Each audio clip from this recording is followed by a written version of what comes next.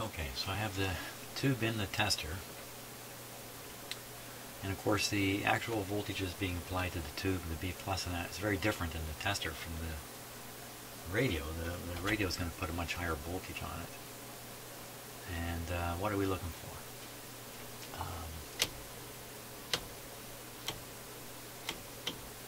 Any anomalous behavior, no shorts showing up.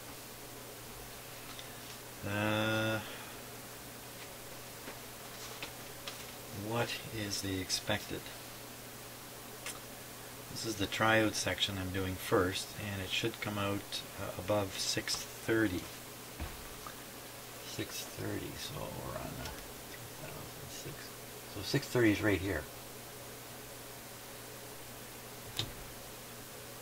So it's right on. So I'm going to lead my finger down here and look at that meter really closely. What are the chances I'm going to see something jumping around there?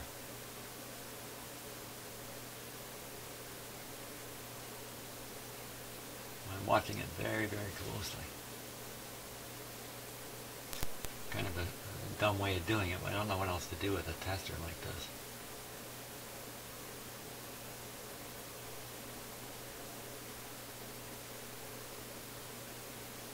Don't see anything happening at all. This is a two-part tube. Let's check the second part. Come on, what are the chances that two tubes are going to have the same failure? 8637. 8, 6, 3, 7. Now, by the way, some tube testers, you don't dare move these controls with the tube in the socket. So this one you can do that. 2584, 25.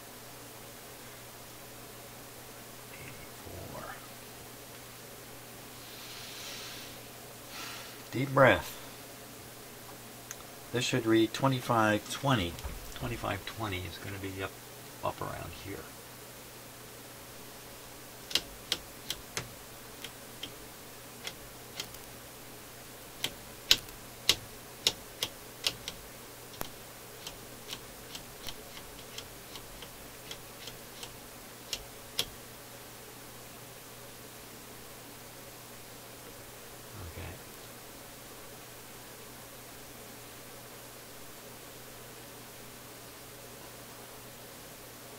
Again, I'm watching that pointer.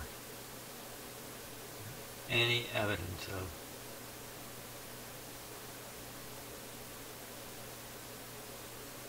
movement? You know what? It is jumping around a bit. It is jumping around a little bit. How can I get a camera up there a little closer and make it more visible?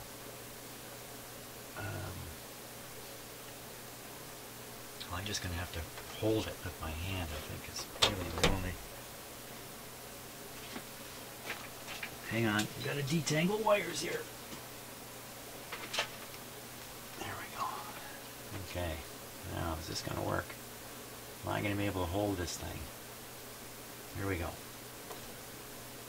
Wait a minute. Take a minute. So many white things in view of the camera here.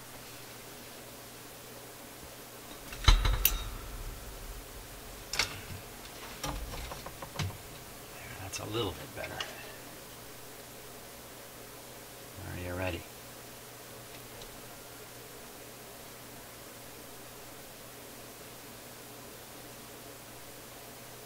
It's sinking a little bit.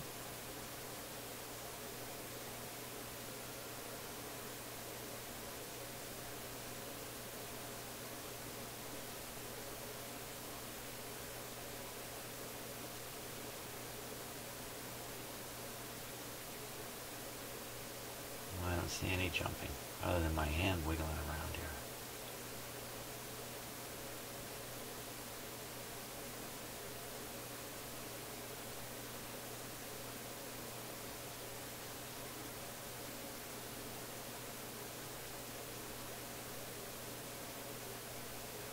You can literally see my heartbeat in the way the camera's shaking.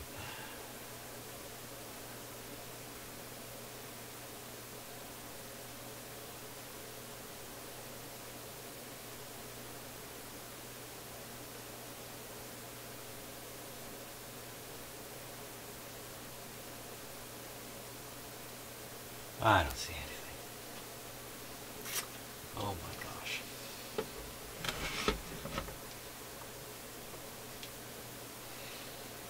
Okay, other tube. The other tube.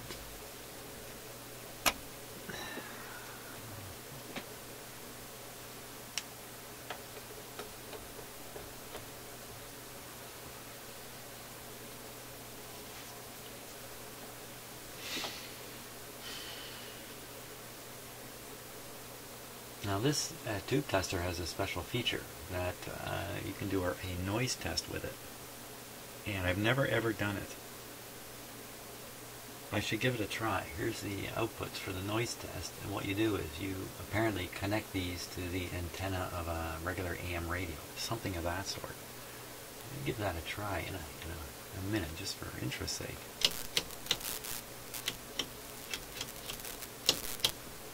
Shorts. Go up here again. It's a little lower than the other two.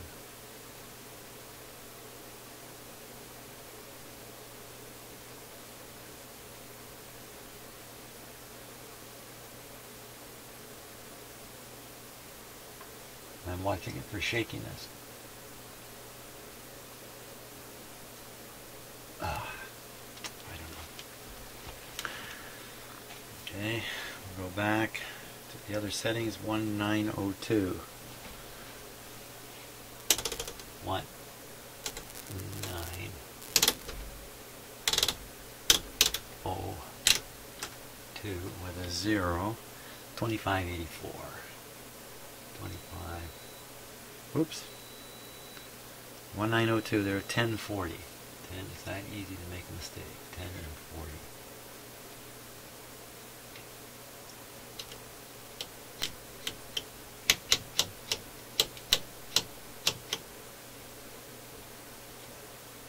This should be up around here, right where it is.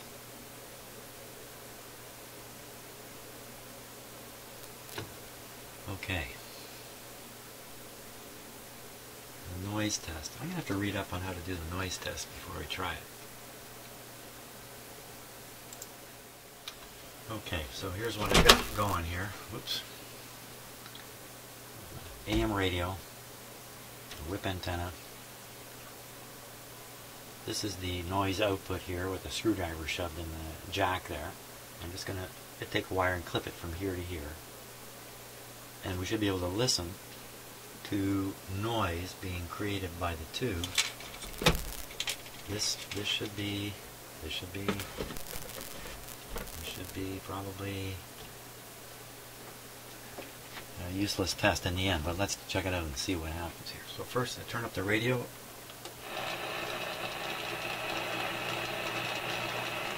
Lots of noises to begin with. This is a quiet spot on the band here.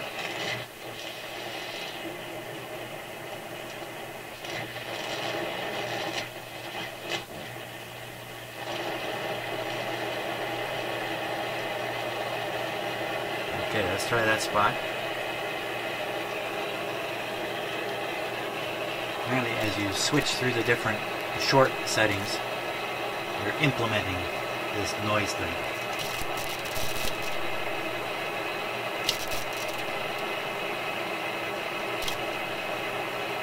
Never done this before, so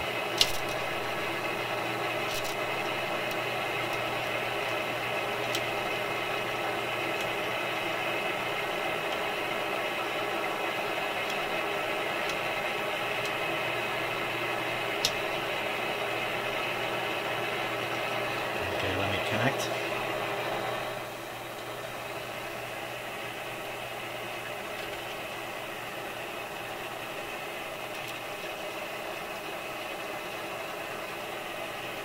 Okay, we'll try again.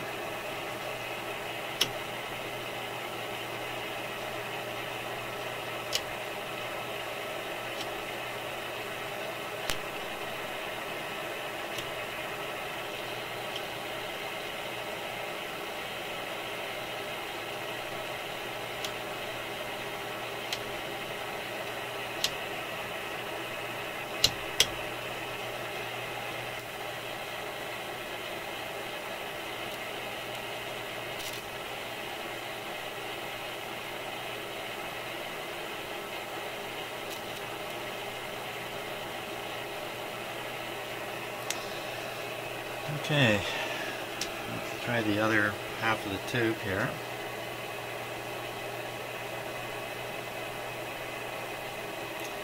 Eight, 6, 3, 7. 8, 6, 3, 7. 8, 6, 3, 7, 0, 25, and 84.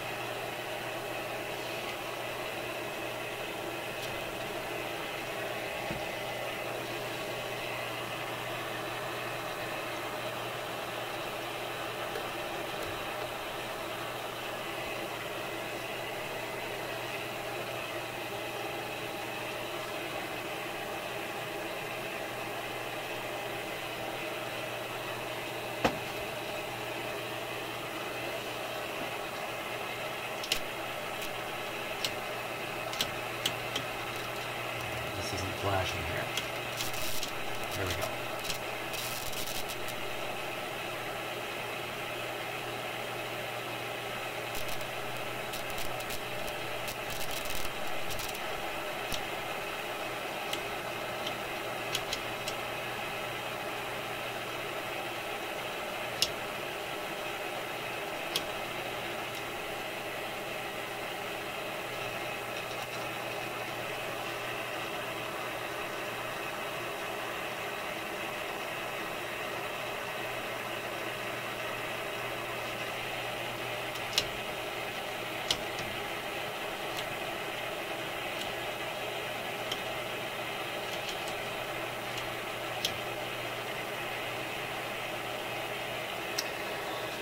Okay. 1902.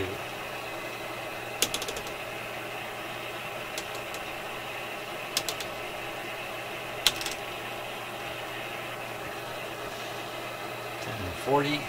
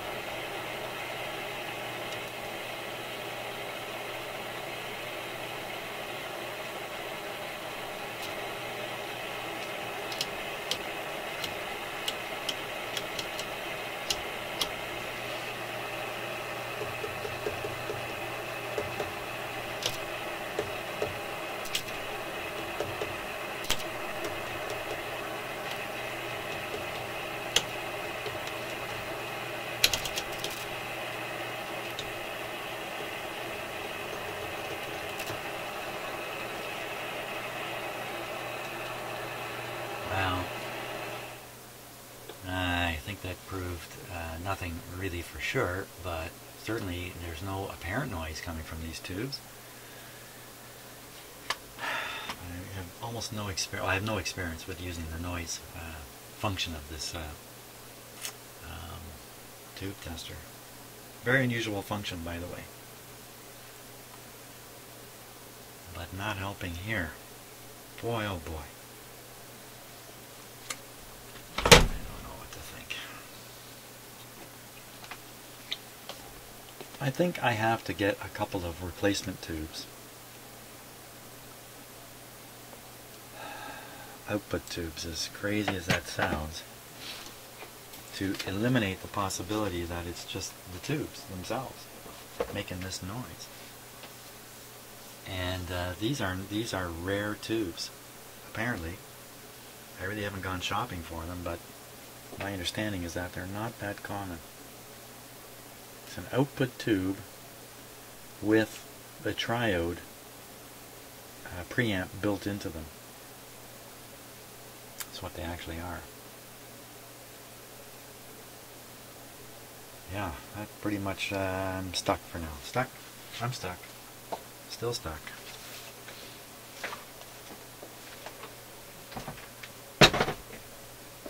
So anyway, thanks for watching these all these going nowhere videos.